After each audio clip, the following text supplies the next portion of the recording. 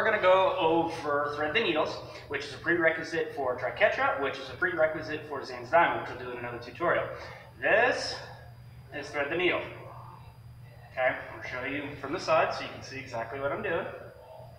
Alright, first thing you need to be able to do is butterfly, obviously, okay, downwards facing opposites.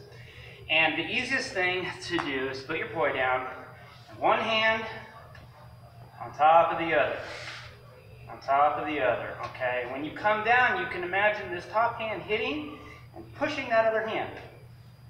So just like that, alright?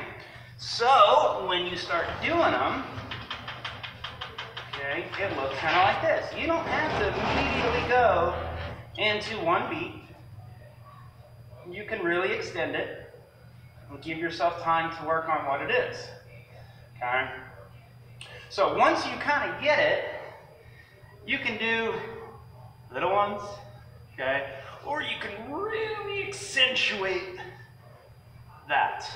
Alright? So once you can do a nice thread the needle, okay, with this hand coming up, this hand coming up, okay, like this. Next step is a triquetra, because a triquetra is a thread the needle that doesn't reset. Okay, so instead of this, we're going to go around it like this. So thread the needle, only we're not going to do that. We're going to go through your hand. Okay, so that same thing, that top hand on top, bottom hand will always be the one that's doing your anti-spin. Top hand is the one that's coming over, just like you would for the thread the needle. Only instead of when you get right here, you're going to pass that top hand down and over it. Okay? And you do that when this poi is on its bottom beat. Beat, that's where you cross. Beat, that's where you'll cross. Beat, that's where you cross. Beat, beat, beat. I always do one beat at the bottom and two up top. So you get these. Okay, when I come down, this is where my hand is. I'm going to pass right over the top of my hand, crossing in front of my poi and resetting the pattern. So you'll go, draw that circle around it, just like you would for a thread the needle.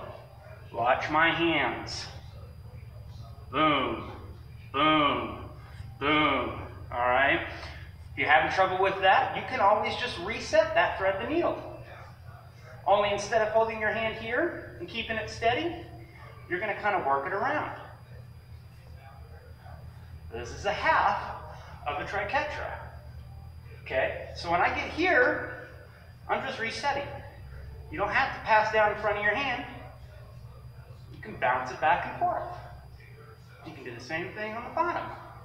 Alright? So, boom, boom, which is a thread the needle. Boom, boom. And then just learn to cross it. And learn it on the other direction. Okay?